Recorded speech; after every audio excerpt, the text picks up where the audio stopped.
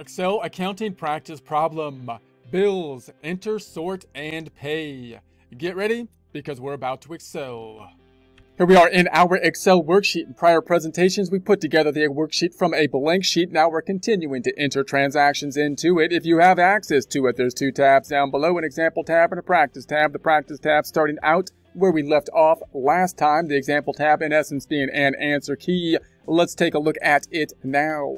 We're going to be entering the month-end type of bills that are typical month-end type of bills, like a telephone, the internet expense, the utilities, and so on. Last time we did this in the last month, we simply paid them, imagining we write a check for them or pay them directly out of the checking account. This time, we're going to be putting them first into the accounts payable, entering, say, the bill, a bill type of form. If you were taking a look at accounting software like a QuickBooks, you would be using a bill type of form to enter it. That increase in the accounts payable, then we'll be paying off some of those bills. If you work in a larger type of company, this of course will be the typical type of process. You want to enter the bill when you get it so that the bill is in place and the expense is typically recorded closer to the point in time that you actually consumed it, and you then have the ability and the use of the software to sort your bills, try to do your cash management as well as possible, paying the bills that become due, paying them as late as possible, so that you can maximize your holding on to your money, which can be generally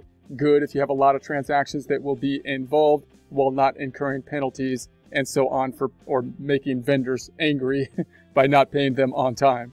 So let's go back to the practice tab and record some of these transactions. So we're going to be going down and let's do our cleanup work first. Cleanup work first. First things first here. We're going to go to the skinny column and then select all the way to the left to the A. Right click and hide those columns, and then we're going to take our ending balances from last time, make them our beginning balances this time. So we'll copy those ending balances here, Control C, I'm going to paste them right here in V4, right click and pasting them 1, 2, 3. Going to delete the center column so that we can focus in on just what we're doing at this time. So first we're going to start off and say the telephone. We got the telephone. We're going to enter a bill for it instead of just paying it at this point. So standard transactions, we're basically entering it on account. This would be done with a bill type of form in accounting software such as a QuickBooks, remembering that a bill type of form often for accounting software means it's going to be us owing something. It came from the vendor. We owe something from some vendor that we got goods and services from. The invoice then is usually us on the other side of the table, us charging for goods and services. You got to keep those kind of things straight, because in practice, outside of software, you can use those two terms interchangeably. They invoiced and a bill. You can say either side of the table, but in software, you want to know which way those forms are going to be used for the data input purposes. A bill meaning we got goods and services, we're increasing the accounts payable, we're going to owe money ultimately at the end. So we're going to say that the telephone is the debit, telephone expense. Other side going to the AP, accounts payable. The accounts payable right there, that's it. Let's enter an indentation, and we're just going to say that it was for 360. We'll post these out as we go. So we're going to say the telephone is right there, going down to the telephone. Telephone is in X30 equals, scrolling over to that 360, increasing it to 360 for the current month, 770 for the year to date. And then we've got the accounts payable up top, the AP as it's often called, in X14 equals, scrolling down to that 360, increasing in the debit direction to the 3720. And both the year to date and current month, we're back in balance. There's going to be a decrease to the net income both in the current month and the year to date numbers, these being the starting points. Now let's post it out to the GL. We got the telephone. That's like the fourth to last account down here on the income statements. Let's go all the way to the right till we find that telephone expense. Telephone. I told the phone. I'll tell you what phone. I'm telling the phone. I'm telling the phone what. So this is going to be 228. We're now in CG5. CG5 equals left till we hit the wall. And then we're scrolling down to pick that telephone. Telephone 360. So that brings it up to the year-to-date number of the 770 and the current period at the 360. which should match the trial balance. We're out of balance, of course, by the 360. And we scroll down to the trial balance and say there's the 360 current period 770 year-to-date number. Then the other side going to the AP, A to the P. Let's post it to the general ledger. Here's the AP, that's the first liability account. It's going to be the same on the G to the L. So we're looking for the A to the P and the G to the L. It's A to the P right there in the G to the L. Accounts payable in the general ledger, in other words. It's my lingo. It's my accounting lingo. BA6 equals left to the wall. Scrolling down to the AP 36D and enter. So there we have it. So now we increase to the 3720, that 3720 then also on the trial balance, and we're back in balance up top, trial balance down here. Same for the year to date and the current month because we're talking about a balance sheet account. Now let's post it to the subledger, meaning we owe the telephone company. So we're going to go all the way to the right to the subledger for the telephone company. And I think our company is called Verizon, so I might misspell it, but I'm going to say Verizon. That's our telephone company, like AT&T, Verizon, those telephone companies. Verizon, we're going to say 228, and then 228, and then in cell DQ5 equals left to the wall. And then scrolling down, we're going to pick up the AP36D, increasing it in the credit direction. If we add up our 4 vendors that we owe, they add up to that 3720, matching what's on the trial balance given by the green 0. But let's double check 3720. Scrolling back to the trusty TB trial balance.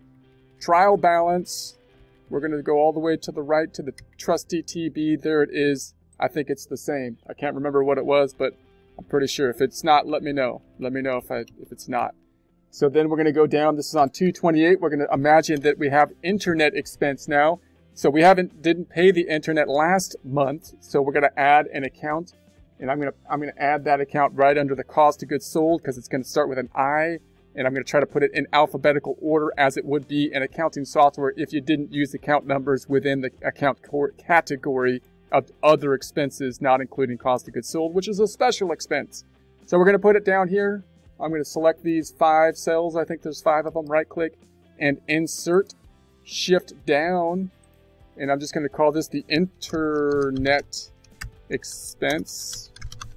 Obviously, we have a lot more flexibility on the expense side of things. Sometimes you might put that into, you could think about putting it into utilities or the telephone expense and so on.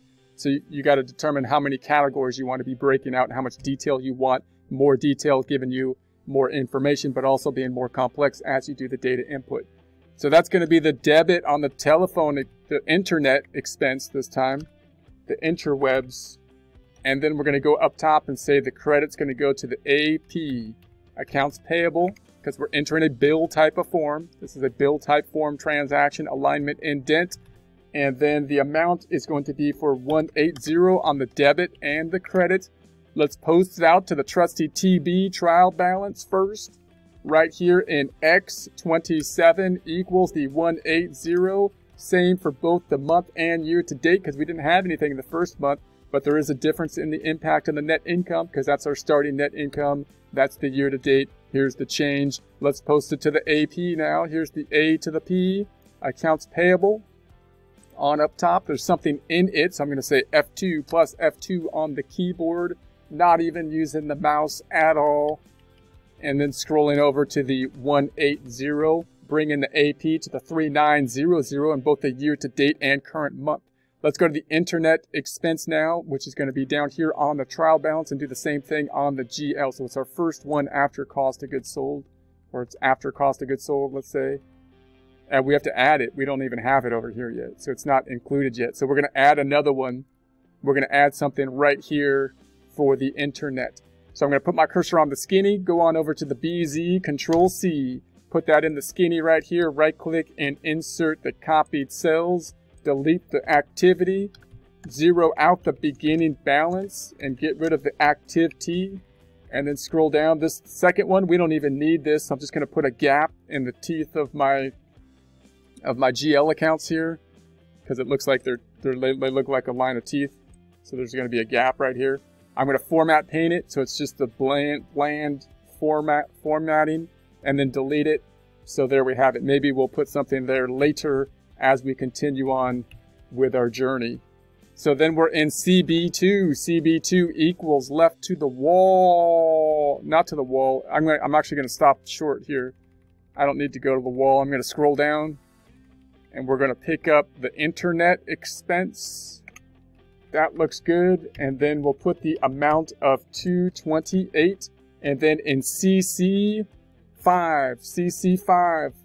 we're going to say left to the wall. We got to CC this one because this GL account needs to be in the loop.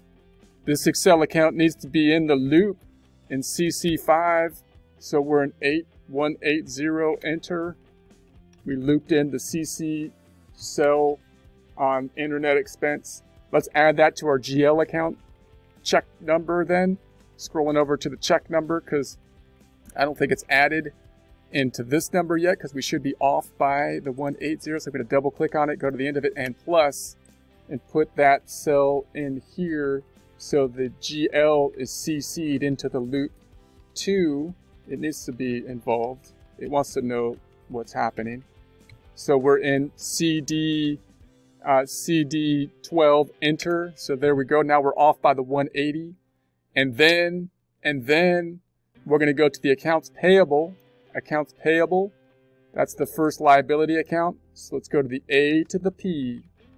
AP, accounts payable. What are you going to have for dinner? AP. Just one P? AP, accounts payable.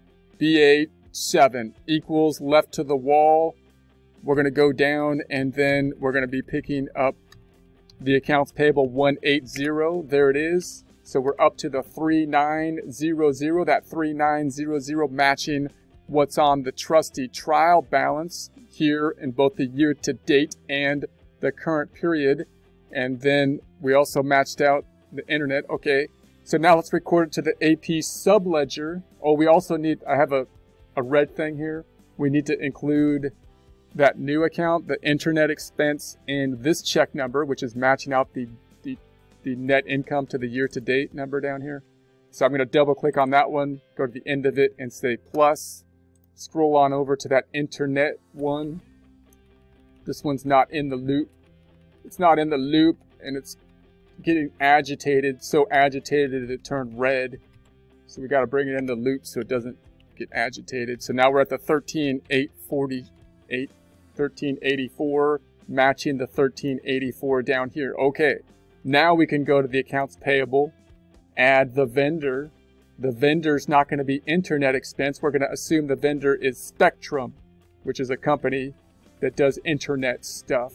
Which they might have changed their name now, but we're just going to use the same one. So I'm going to call it Spectrum. Spectrum. That might not be spelled right. If it's not, I don't even apologize. I don't even care if that makes people upset. Whatever. That's how crazy I am. So I'm on DU17 equals left to the wall, and then we're going to be picking up the accounts payable 180. So there we have it. So now if we add up our 4 vendors, they add up to this 3900. That should match what's on the trial balance given by the green 0, but let's double check it. Back to the trusty TB. 3900 in the AP. Is that right? That is correct. That's what we have. Okay, so then we got next the utility bill. We're going to assume Edison utility bill. We're going to enter that in place. Month-end bill, utility. You might put this into the electric expense or something like that, or you might just group the gas and the electric into utilities, which is what we'll do here. And that's what we did last month. We want to be consistent. Consistency is important. And then the other side is going to go into the AP. AP. We're going to go to the Home tab, Alignment Indent. We're going to say that one was for the 648. There it is. Let's post it out. We got the utilities posting out to the trial balance first. We are in cell X32 equals picking up the 648, bringing the current month to 648, the year to date to 1268. accounts payable up top in the AP, something's in it because that's where our focus is at this point. F2 plus F2 to add to it. And then scrolling down, we're going to pick that 648 up again. We're at the 4548. Let's post it to the GL. Utilities is the third to last account on the trial balance. It will be the same for the G to the L.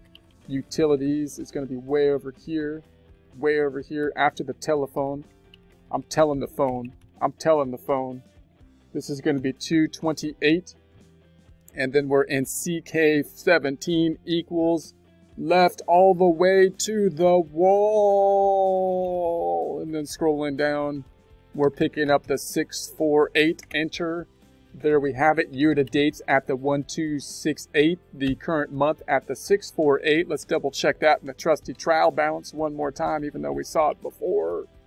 There it is, the 648, the 1268. Let's post the other side to the general ledger, the AP. That's, of course, our first liability account. So I want AP. I'm hungry. I want AP. AP. That's all I need. 228 in AZ.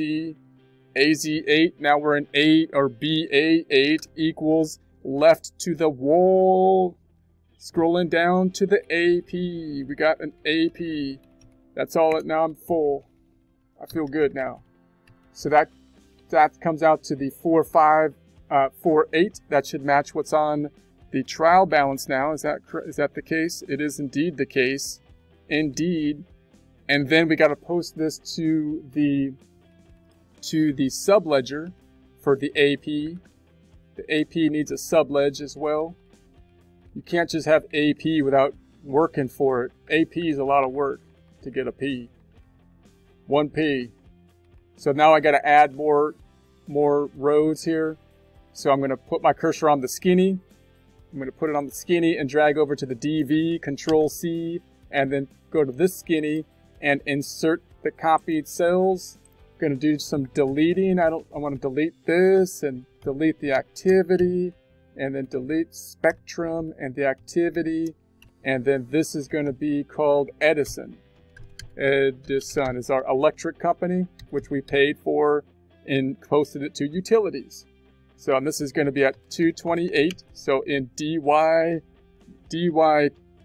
5 minus, or equals, not minus, left to the wall, and then scrolling down, and we're going to be picking up the 648, enter.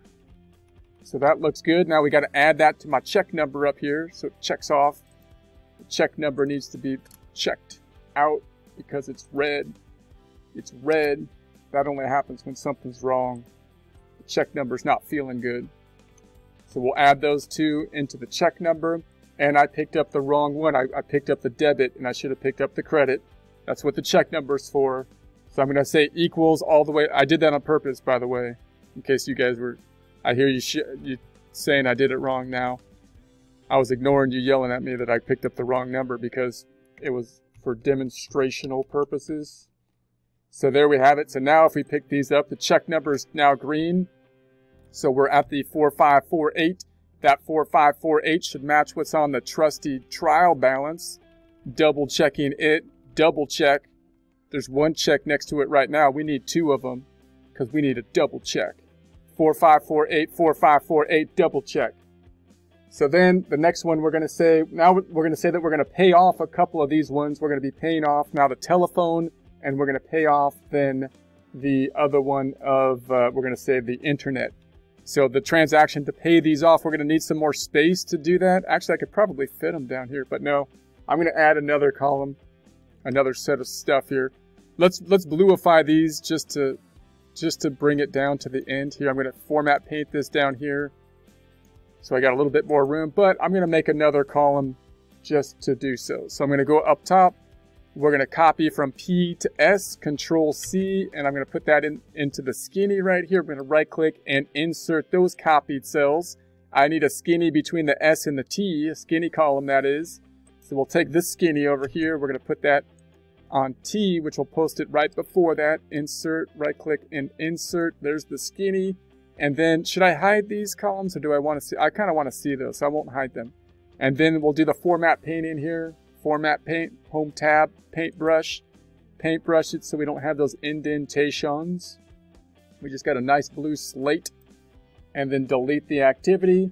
And so here we go. So now we're on 228. We're going to imagine we're paying off some of these. So now accounts payable is going to go down. And we're going to say the other side is simply going to go to the checking account. So AP is going to go down. Other side is coming out of the checking account. This would be like a check type of form. But if it was in accounting software like a QuickBooks, it would be a special check form indicating that it's paying down an accounts payable activity. So this is going to be for the 360, which I could just say, let's pull that from this 360 because we're paying off the telephone, paying in essence Verizon being the vendor. There we have the transaction. Let's post it out to the trial balance. AP first. This AP is now going down. So we're in AC14, F2 plus F2. AP is going down to the 4188. And then the checking account is going to the AC4 equals picking up that 360. 360 bringing it down 105,902 for both year to date and the current portion. Notice that there's no impact on the income statement from this particular transaction because, of course, we hit the income statement when we entered the bill. So now let's go to AP on the general ledger. That's our first liability account. AP is going to go down. So we had that 1P AP for dinner, and it's going down because we're gonna eat it. We're gonna eat AP. So this is going to be 228. So we're in BF9 equals left to the wall. Not exactly to the wall. I'm going to stop short because I left those other cells open. The wall's too far out now. I'm getting better, super accurate. I don't even need to hit the wall before I stop. 4548 down by the 360 to the 4188. That should match what's on the trusty TB. It does right there. So now we'll record the other side, which is to the checking account, which that's easy because that's the first one. That's on 228. Not as much activity to the checking account this month equals, and then we'll pick up that checking account decrease. Decrease to the checking down to the 105,902. That matches what's on the trusty TB. Let's record this AP now also to the subledge for the person we paid off, which is the telephone company, which is Verizon. We paid Verizon for the telephone company way over here in the subledge. Verizon. So now we're going to pay that off. 228. We're in DZ5. Yes, we're getting dizzy, but because there's a lot of stuff left all the way to the wall, but I'm going to try to stop short. Let's try to, boom, not quite to the wall, stopped right there. That's the controlled precision that I happen to possess. So there's the 360, and then it goes down back to 0. So we're back to 0 up top. Our vendors now adding up in the subledger to the 4188. That should match what's on the TB. Let's check it out. Just to double check on the TB. And then we'll do one more time here. There we go. So let's do one more, imagining we're going to pay off the 180, which was the internet expense to Spectrum. Same transactions or same accounts impacted. Accounts payable going down now. Other side going to the checking account, and then indent, and we're paying off, let's just say equals or plus that 180 down here for the internet expense because we're paying Spectrum off. There's the debit and the credit, a check type form. That's the transaction related to a check type form, but a special check type form paying off accounts payable. So the AP, let's go and pick that up in the AP, double clicking AP plus. There's the 180, taking it down to the 4008 in both the year to date and current month. The checking account up top, double clicking in it, going to the end of it, and plus picking up the 180, bringing the checking account down. Let's record it to the GL now. So we got the AP, which is the first liability account, of course. It's the same in the GL, so we're going on over to the AP. AP, you're going down. You're going down by $180. So we're in BF10 equals left. Not quite hitting the wall because we're practicing precision. Picking up that 180, bringing it to, went down to 4008. I told you, AP. I told you you were going down. That's what I'm talking about. So now we're at the 4008 here. That matches with the trial balance. And then we've got the checking account. Checking account in the GL is going to be down in AG 14 to 28. We're in AH. AH 14 equals that 180, bringing it down as well to the 105,722. There it is. I would kind of like that one to be going up. It's going down, but I'm not quite as happy as I am when the AP goes down. When the AP goes down, you're going down AP, and the checking account goes down, and that's not good. But in any case, now we're going to say the AP in the subledger is going to be all the way to the right. We're looking for, what do we pay out? Spectrum for the internet. Spectrum's the vendor. All the way to the right. We're looking for you, Spectrum. We're looking for you. There it is. So we're here in DY 18 to 28. Because if we didn't have our internet, we'd die. And so Dizzy 18 equals left to the, we're not going to hit the wall. I'm going all the way over here, going to stop without hitting the wall. Boom. That was perfectly executed, almost perfect. And then we're in W5, enter. So there we have it. So now we owed them 180, that we paid them. We don't owe Spectrum anymore. Stop bothering me, Spectrum. I don't want to hear from you for another month. And so now if we add up our vendors, we're at the 4008. That should match what's on the trial balance over here, the trusty TB, which I believe it does. I'm quite confident. My confidence level is at like an 8 to 9. There it is. So this is where we stand at this point in time. So you could check your numbers and see if you're in the same location of standing, and then we'll continue to move forward next time.